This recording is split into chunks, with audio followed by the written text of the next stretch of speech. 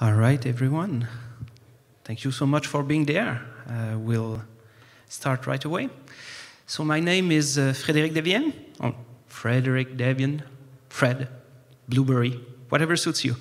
And I'm the program manager for IoT and edge computing at the Eclipse Foundation. And with me is... I'm Shwetha Niddodi. I'm a software engineer at Pacific Northwest National Laboratory. And yes, this morning we'll have the pleasure, well, it's technically the afternoon, right? So this afternoon, we'll have the pleasure to tell you a bit about Eclipse VOLTTRON and how you can use that for digital building and as a generic energy management platform in your IoT projects.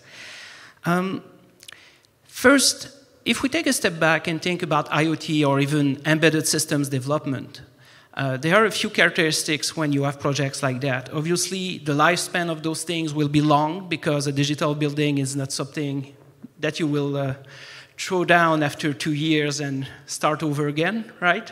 Building is a long-term project.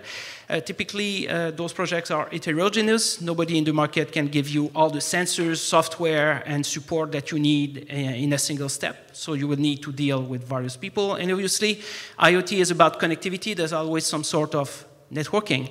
But the defining characteristics of IoT digital building projects is that you have constraints. And power constraints are probably the most significant one. In fact, typically, your power budget will infer what kind of processing power you can have and vice versa. Sometimes you will have to pick a lower power processor in order to fit the power envelope and vice versa. So power is important. And when we think about digital buildings, obviously there are two big questions there. So first, how energy efficient it is, because cooling, heating, ventilation, all of that is one of the big expenses that you have for any building, and specifically for digital buildings. And obviously, looking forward, how will my digital or smart building will integrate with the smart grid? And we think we have a pretty good answer with Eclipse VOLTTRON to both of those questions. And the whole point of the presentation is to show you why. So first, what is VOLTTRON? So VOLTTRON is really a software platform for distributed sensing and control applications. So this is not just about measuring stuff. This is about controlling stuff as well, okay? VOLTTRON, it's important to remark, is not a specific protocol. It's rather a platform that supports many of those protocols and will integrate with the VAVs and whatever if you are already in the digital building space. So whatever equipment you have to deal with, it will integrate with them, and specifically it supports Modbus and BACnet as two of the leading things that you will find in the market. VOLTTRON is an open source project, so completely open source, permissively licensed at the Eclipse Foundation. But it didn't start at the Eclipse Foundation. It is a project from the Pacific Northwest National Laboratory, so hence my co-presenter, Shwetha. And it's been contributed to the Eclipse Foundation last year, essentially. So we are quite happy to have it, and it's really, in our opinion, at the Foundation, one of the core projects, one of the most important projects that we have. And an important thing is that VOLTTRON runs on Linux. So you really need Linux to run VOLTTRON, and there's a very tight integration between it and the platform. All right, now taking a step back, if you weren't aware that the Eclipse Foundation is doing something about IoT, you're not alone. I wasn't aware before starting this job. An important thing about the foundation is that, okay, we've got a bunch of metrics there, so it's not just about the IDE, if you weren't aware. We have pretty good amount of other things that are going on. And specifically, our focus areas are obviously IDEs and tools, cloud-native Java, we're the new home to Java Enterprise Edition, or it's called Jakarta EE now. But automotive and IoT are two of our other pillars, and they are really, really strategic to us. And this is why a project like VOLTTRON fits right in at the foundation. In the IoT space, if we look just at our IoT community, we've got roughly 4 million lines of code, 38 projects, a few hundred of contributors, so it's quite alive, I would say, and 40 member organizations.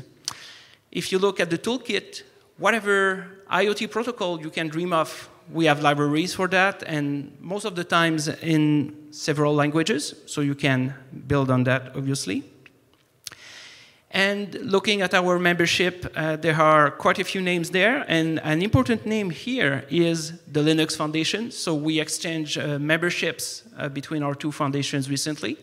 And the Linux Foundation, and specifically the Zephyr RTOS project, is a member of our IoT working group. So we're working together to build the open source Internet of Things. All right. So now getting back to VOLTTRON, and this is Shwetha's turn to charm you. Thank you, Frédéric. So Frédéric touched upon VOLTTRON. It's an open source platform. It's for distributed sensing and control applications. It's highly scalable.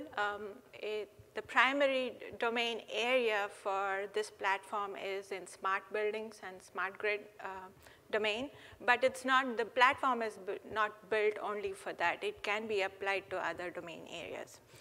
It can be deployed on a single building or a multitude of buildings. The primary use areas of VOLTTRON is in building efficiency, applications that are looking to improve the performance of the building in terms of energy consumption, reduction in energy consumption, and so on. Building to grid integration, applications that are looking to integrate distributed energy resources like solar panels, thermal storage units, battery storage units, and so on to provide ancillary services to the grid.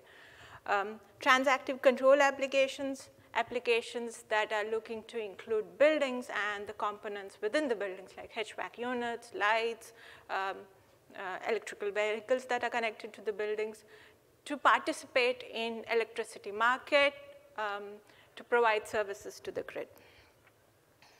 So this is the VOLTTRON ecosystem here.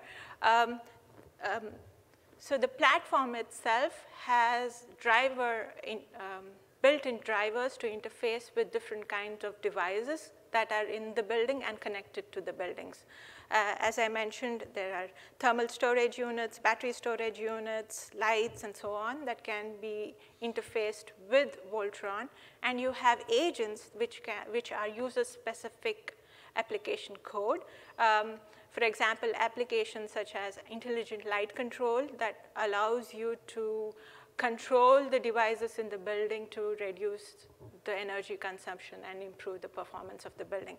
Such agents can be connected to the platform and use the resources provided by the platform. There is also connectivity to the cloud for visualization and machine learning applications as well. So diving into the platform itself, the crux of the platform is the message bus, which is responsible for moving data from one endpoint to another. Then we have the driver framework. We also have the historian framework, which is responsible for storing data collected from these devices. Then we have a VOLTTRON control status tool that allows you to quickly check the status of all the agents that are connected to the platform. It allows you to start and stop, control the agents, and also allows you to set configuration parameters for the devices or for the agents itself. Then the agents can all connect to a platform, and you can also have multiple instances of the platform, probably each individual platform residing in a building, but all of them connecting to a central platform wherein you can have a centralized data connection point. And you can have a VOLTTRON central agent residing on that platform, through which you can get a top-level view of all the systems connected to it. Then we have a weather service agent that is connected to dark sky and gives weather information to agents that are needed. So diving into the message bus framework itself, as I said, message bus is responsible for moving data from one endpoint to another. Agents that want to connect to each other or communicate with each other can use the old pub/sub mechanism or can directly talk to the agents using remote procedure call mechanism. Earlier, VOLTTRON was built with 0MQ. Last year, we made a move to use RabbitMQ. With this shift, it has brought in a lot of improvement. It's made it highly scalable. You can add different deployment scenarios now that RabbitMQ provides. With this switch, it's very easy for you to move between message bus. The agent code is completely decoupled from the platform code. So changes to this shift is not changing the agent code at all. All agents that are connecting to this platform will use the message bus provided by the platform. But suppose there are multiple platforms in your setup, some working on older versions of VOLTTRON and some working on newer versions of VOLTTRON. There is a compatibility layer that allows you to seamlessly communicate with each other. So this slide here, briefly, I can explain the slide how that communication actually happens. So when the platform starts up, it connects to the RabbitMQ broker and creates a topic exchange. The exchange is responsible for moving data from one agent to another. And then you have agents connecting to the platform. An agent, when it connects to the platform, it creates a queue and binds a queue to the exchange with a unique binding key. This unique binding key allows it to talk to any other agent and makes, and supposing there is an agent A that wants to connect to an agent B, along with the message, you have to send the binding key of agent B. The exchange knows where it has to route to, looking at the binding key. It's the RabbitMQ principle. Then we have the historian framework. The framework allows you to easily configure different type of database depending on your needs. We have support for SQLite, MySQL, MongoDB, InfluxDB, CrateDB. Some of them have been implemented by the PNNL team, and some of them contributed by the external community. It allows you to easily configure the different type of database that you need. We have easy access. We have APIs to store the data, retrieve the data, and we also can configure the collection rate. Data can also be sent to cloud services, or it can be sent to other VOLTTRON instances if needed. As I mentioned before, we have a driver framework that supports different kind of drivers. We have BACnet, Modbus, SEP2, DMP3, so you can connect different type of devices with VOLTTRON. The configuration of drivers is very simple. There is one config file that allows you to provide the device address and so on. And there's another config file where you can list out all the points, data points of the devices that you're interested in receiving. And you can provide properties of the device, read, write, or read only, and the value type or the data type of the value associated with that point. It's pretty easy. The next thing that I want to touch upon is the security aspects of VOLTTRON. Security is very important for VOLTTRON community users. So we have both authentication and authorization. Agents that are connecting to the platform have to be authenticated by the platform. With 0MQ-based VOLTTRON, authentication is provided by ZAP protocol, and it's curve key based. With RabbitMQ-based VOLTTRON, we have moved to SSL-based authentication. Either which way, it has to be authenticated first. Then we have an authorization feature which restricts the access of the resources provided by the agent.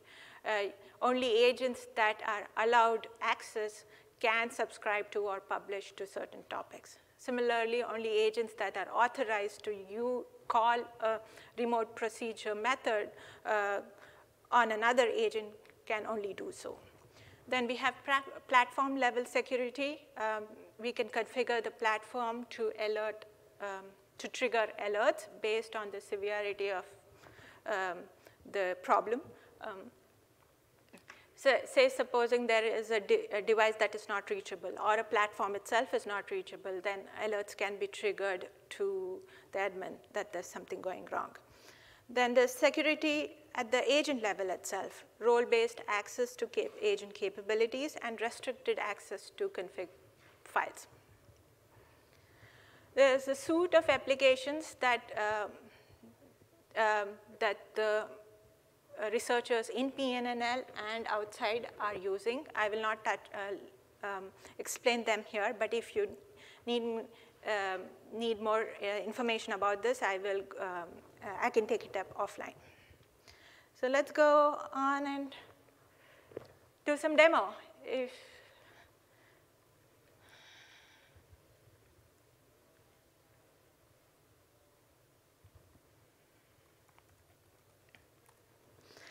So that was all about the different features provided by Volttron. I will just step through all of them as part of the configuration and the demo here. What I'm trying to do here is set up a local historian and a listener agent that is listening to everything on the message bus. And then you have a Volttron central agent that gives you an overview of the status of the platform and the agents connected to it. And then you have a master driver agent that you can configure to get the data of a device. In this case, it's a fake device. All of this can be established with easy config steps. So this is a command line utility that we have provided to, if you want to set up some default agents that are already in the platform. You can write your own agents, and there are a lot of examples of how to write one in the source code. And if I understand well, the example you're giving there is using those virtual, fake devices, yes, which is something you can use if you know already the data format of whatever you will connect to, then obviously you can speed up development by using those fake devices and return the sample data you have. And at a later point in the development process, you can integrate that with the actual devices. And that's really a great time saver for the development team. Yeah, the idea behind this is that for you to get comfortable with Volttron, these are some utility command tools that we have developed for you to easily start off with, and then you can integrate Volttron with actual devices. So here, as I said, there is backward compatibility with 0MQ. This step allows you to just set that up. And we are going to make it web-enabled so that we see the status of the agents and status of the data being scraped from the devices on the UI.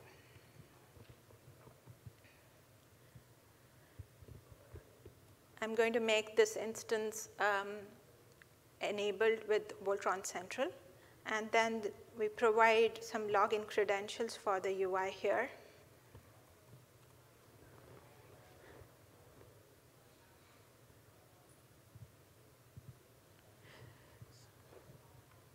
So what this is doing is installing a prepackaged Volttron Central agent to run on the platform.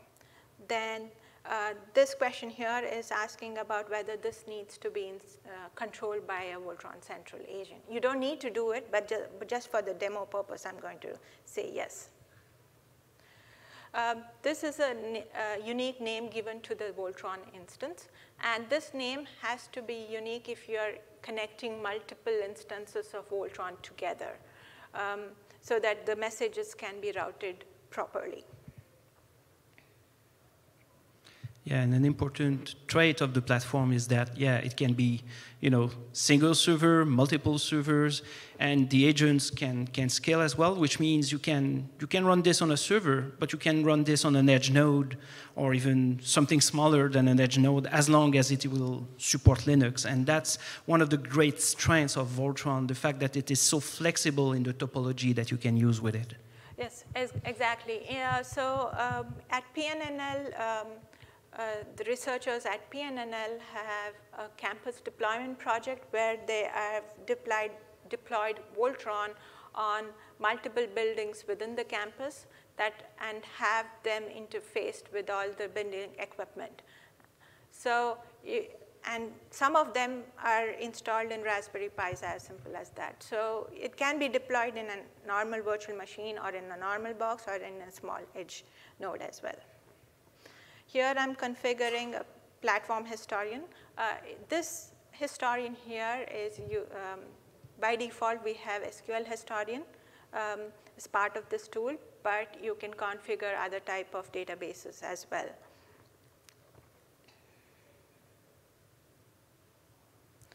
I'm going to skip this step because I'm going to show you how to configure a fake device for a master driver agent. A listener agent, as I said, will listen to everything on the bus just to see what's going on on the message bus.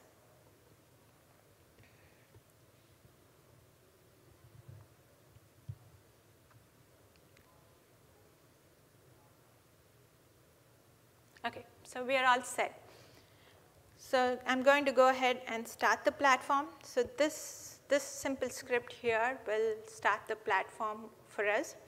And the log below, I've just put it in debug mode, so it shows you that all the agents have been started and up and running. As I said, we have a command line tool with which you can see that all the agents that I just configured have been installed and are running. So I did an auto start set to true. That means it will run automatically. So you have a listener agent, you have an SQL historian agent for storing the data, then you have a VC and a Volttron central platform agent as well. So now I'll open the UI.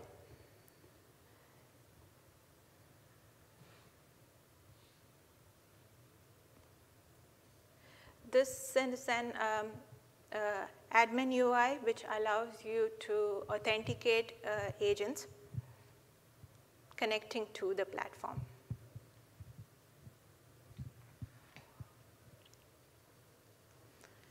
The first thing that you will need is to set the password for the admin user.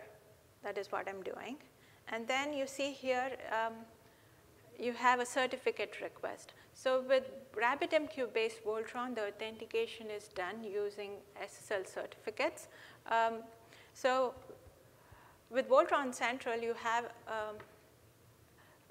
comes with also a Volttron Central platform agent, which is responsible for collecting the status of all the agents connected to the platform and also the devices connected to the platform. And you need to approve, you can approve or disapprove the certificate request. So I'll go ahead and approve this request. So this is for a single platform, but if you have other platforms or other instances of Volttron trying to connect to this platform, then as part of the connection process, it sends a certificate signing request to the platform. And here, as an administrator, you can approve or deny such a request. The next step here is I'll go ahead and actually log into the Volttron Central page. What is upcoming is that we are going to integrate the process of certificate signing request and Volttron Central together, which is what the users of Volttron asked for. We haven't done it. We're going to do that this year. So once we log into VOLTTRON Central, in the platforms list, you can see all the platforms that are registered with this VOLTTRON Central. If you have other platforms connected to it, then you will have a longer list. And this gives you the same status as we saw in the command line. And you can also stop and start the platform from the VC. So now I will try to install a master driver agent and have that, before installation, I'll have that configured with a fake device. So I have some ready-made scripts to do that.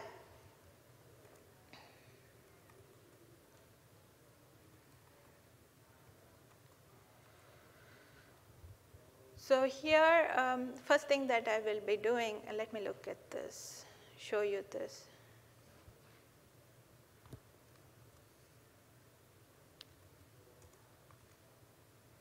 So this is, as I said, it's a fake device that we are trying to get the data out of. So that will have its own point list with, these are some dummy points that we have set. Along with that, we have a state that says whether it is read-only or read-write, and then data point associated with that. And then the other one is the, and after that is done, we have to configure the address of the device. Once that is done, we can go ahead and start the master driver. So what that does is it periodically looks at the data of the device and publishes it on the message bus. So in this case, those fake devices are supplied with the platforms. But if I want to write my own driver or my own device descriptor, that kind of stuff, typically what language would I be using? So if you want to configure different type of devices, it's all in a basic config file, which I forgot to show. But if you want to write your own drivers, then we have a driver framework format. You just have to use the same format. And there are some examples of how to do that. You just have to follow that, and it's pretty easy.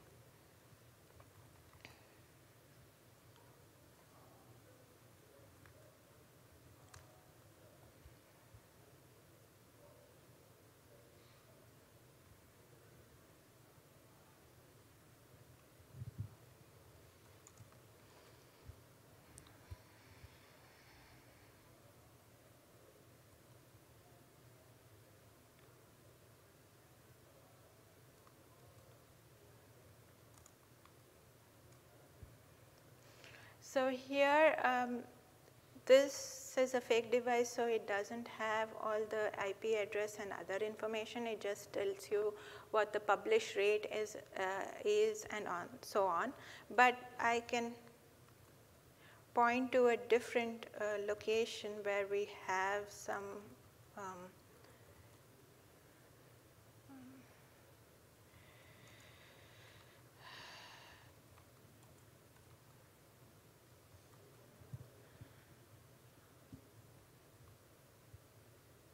easy config files that allow you to configure the device information.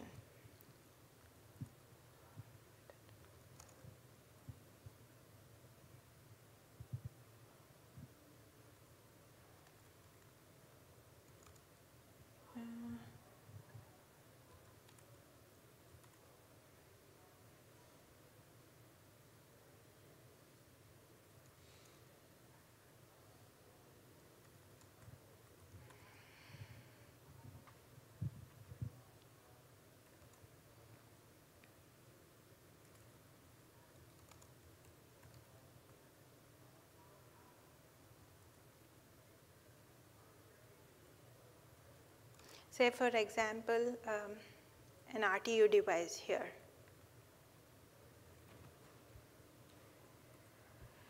So this driver config specifies the driver address, device address, and the slave ID in terms if you want to configure a Modbus device, and the port number for that.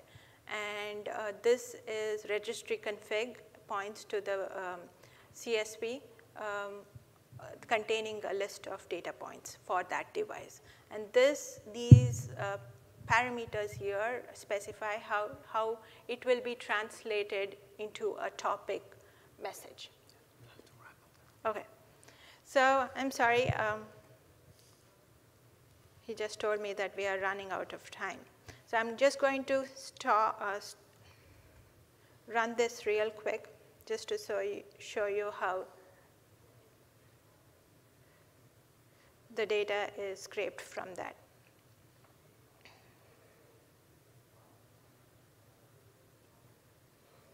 So here, if you see, the data is being collected, is being published on the message bus. So any agent can subscribe to this topic here. This topic here, this topic here, devices / campus / building / unit all, and then you can get the data associated with the device. I have scripts to control the fake device as well, but at this point we can stop and take any questions if you have. Yeah, and just we had a wrap-up slide, so if you can bring that up.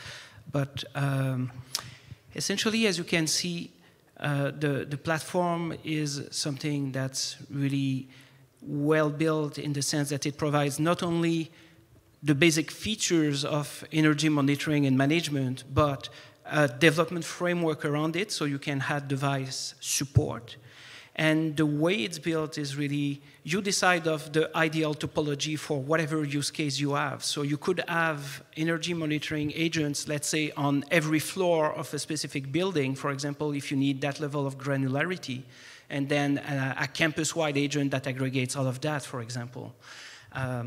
And it's really powerful in that sense.